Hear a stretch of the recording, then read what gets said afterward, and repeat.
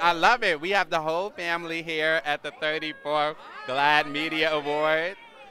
I feel like I'm a part of the family already. Listen, well, I wasn't invited to the wedding, but it's all right. I wish we knew right in the middle. Are you sure? You know what? I meant to pay my P.O. box bill. I forgot. But email, it gets lost sometimes.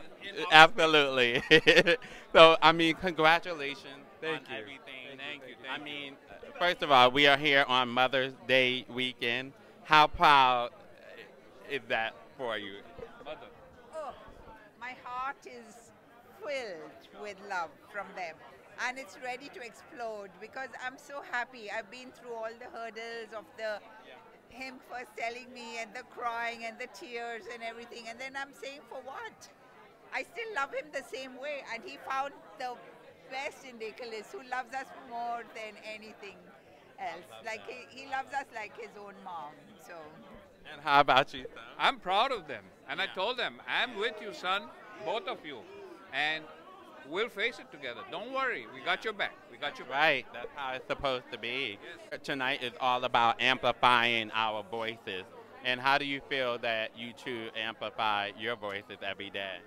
Listen, it's all about telling our story. You know, we're living in a state right now where there's a lot of anti-LGBTQ+ legislation being passed, and we just have to make sure that we are visible. Yeah. We are visible for our community. We are visible for the younger ones in our community, so they don't feel afraid to come out. You know, and that's what we're doing here today, and that's what GLAAD is all about.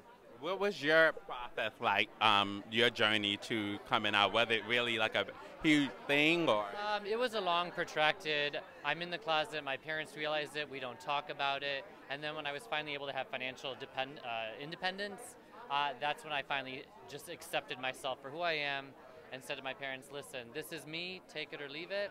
And thankfully, you know, it's taken them some time to come around, but they really have. It's wonderful to listen to my parents say, "We love you, the both of you." They refer to us both as their children. It's been a great experience. It really has. I think that's so brave of you that you still proceeded to, you know, go out on your own regardless. How did them coming around affect your actual mental health?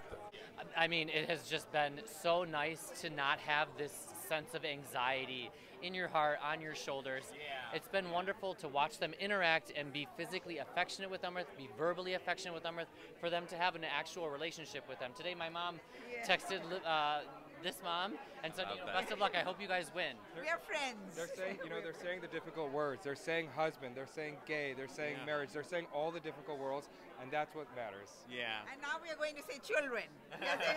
Right. Stay tuned. I love that. Thank you guys so much, and I hope you all have a wonderful time, and we'll see each other at dinner, right? Yeah. See you. Bye. Hey, subscribe now.